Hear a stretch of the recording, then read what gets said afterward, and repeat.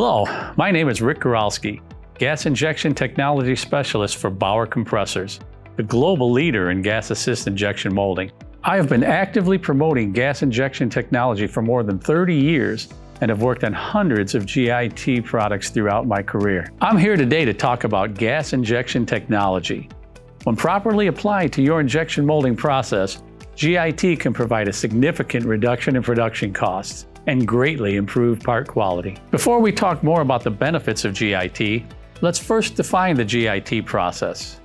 Most molders will describe GIT as a method of making hollow parts. While this is essentially true, I prefer to describe GIT as a more efficient method of applying pressure to an injection molded part during the cooling phase of the process. With conventional injection molding, packing pressure is applied by forcing more plastic resin through the material feed gates. This results in higher internal pressure, and the packing pressure can only be applied until the material gates freeze off. As pressure continues to be applied, freeze-off is also occurring in the part itself. The areas of the part that are furthest away from the gates will freeze off first, and pressure can no longer be applied to these areas. But as the packing pressure continues to be applied, more resin continues to be forced into the area nearest to the gates. This pressure differential causes unequal densities of resin in the part. As the part continues to cool, shrink will occur at different rates, causing stress and warp. As you can see from the mold filling analysis, the cavity pressure near the gate is about 5 times higher near the gate than it is at the corners of the part.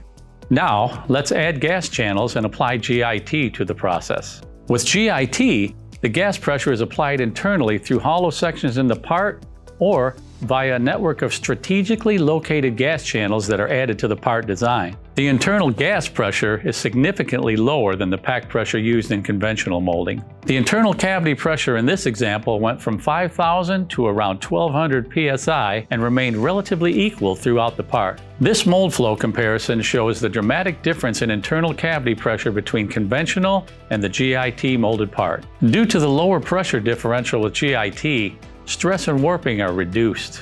Clamping force is also reduced significantly when GIT is used. With conventional injection molding, the part needed about 1,100 tons of clamping force. Using GIT, the same part only requires around 400 tons of force. It may also be possible to reduce tooling costs when designing a GIT mold. Slides and lifters may not be necessary to eliminate thick sections. In some instances, it is possible to eliminate expensive hot runner systems. This Jeep headlight mounting module was molded with a single cold sprue, eliminating the need for an expensive hot runner system.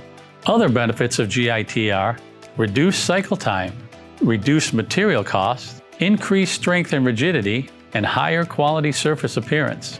With GIT, part quality is improved, manufacturing costs are reduced, and less energy is used in the production process.